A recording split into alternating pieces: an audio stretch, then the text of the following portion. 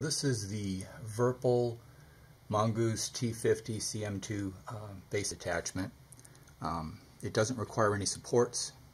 Print it with the front face down. There will be a little bit of stringing inside of the holes, so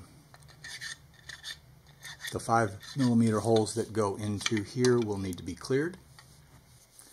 Okay, once you've got the bolts through, you can see these are the stock screws, or the stock bolts that come with the Virpil, which is why I'm recommending getting a longer one. The threads are quite deep inside the base unit, and it makes sense to use something that can actually use all the threads.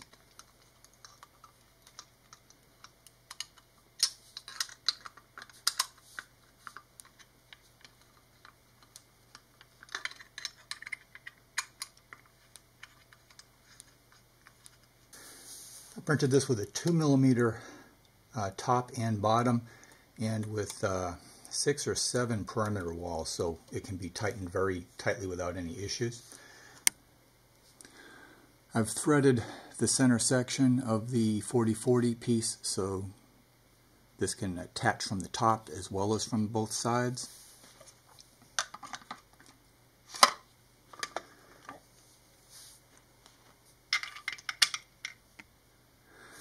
The top bolt going into the threaded hole in the top of the profile is the first piece that you want to put in, because the other holes will bolt into any point on the sides of the profile, but this needs to be snugged to the very top of the profile piece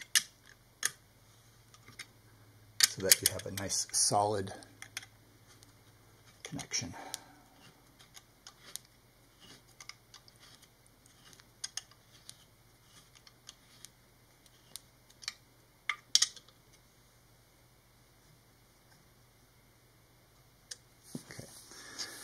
Then we're ready to put in the side bolts.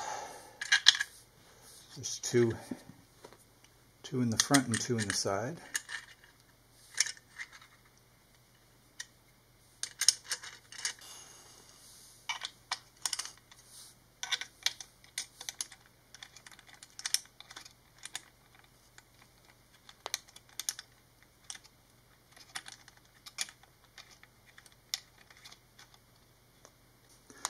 Those are M8 by 16mm beveled bolts in there, and that's an M8 by 16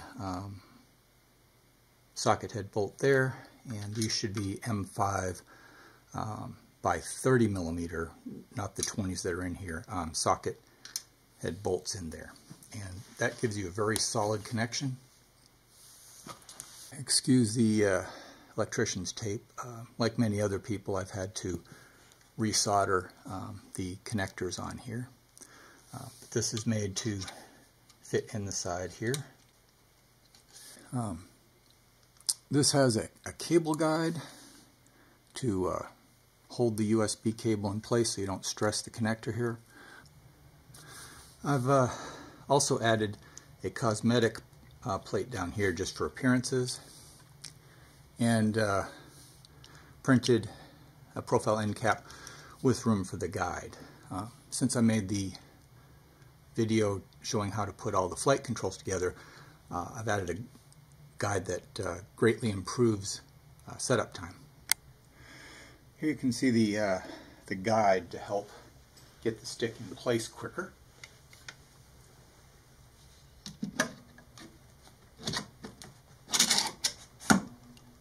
You can see how it locks in place much more easily and quickly, and the alignment of the bolts is much better now. So that's my latest update to the flight stick.